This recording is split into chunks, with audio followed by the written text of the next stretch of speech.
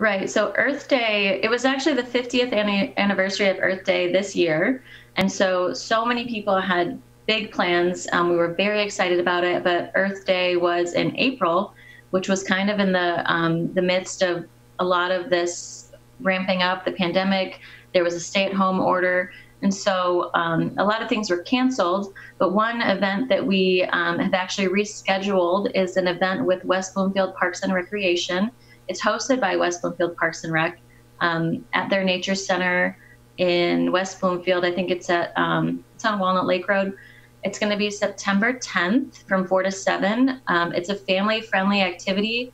There's all kinds of different activities going on related to education about the environment and stewardship.